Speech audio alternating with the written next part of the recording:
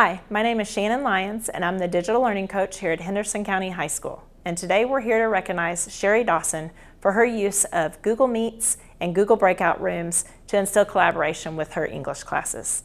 Congratulations, Sherry Dawson, for being our eLearning Leader of the Month.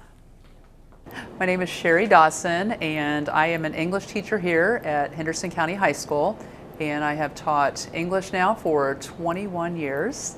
And before that, I was in Indiana and Illinois teaching 8th grade ELA. About 5 years ago, our school was chosen to be part of the AP Capstone program. And so I teach the first of the two foundation courses called AP Seminar, which is a research-based class. And so I have used Google Meet breakout rooms specifically for our PT1, Performance Task 1, which is a collaborative project.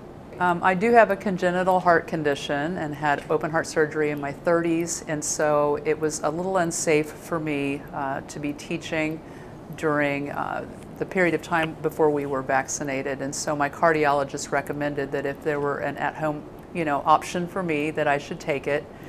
And I did, and so I ended up teaching from home for 2 months, which is kind of hard to do with the AP Seminar course because it's just very, very involved, and so it's collaborative. I'm always kind of in and out of the groups, walking around the room, taking them down the hall so they can have a practice room, and that just wasn't possible with me being at home. And so I did the next best thing, and I learned how to use Google Meet breakout rooms. And so when the students were collaborating, and even on NTI days, when the students were collaborating, they were able to truly collaborate in those rooms, and nobody else would hear their conversations. And so that was really nice. And I would be able to kind of pop in and out of the rooms just to see how they were doing.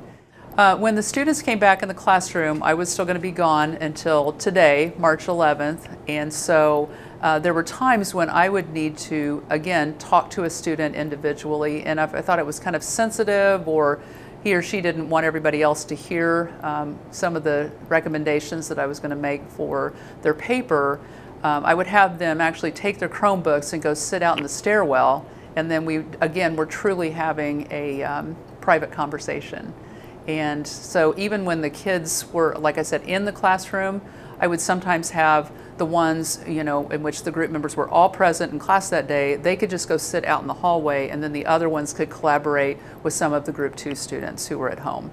And so that's how I've used it, and I'm really very proud of how these kids have taken to that, and they really do like breakout rooms, actually. One girl said, "Can we please just go into our breakout rooms? We have work to do." And I said, "Absolutely." So I really like them, and we'll continue using them, and it's just perfect for a virtual environment, for an NTI environment. It's funny because I decided my one stipulation was for the students, when they did go into the breakout rooms, that they had to show their faces to their group mates.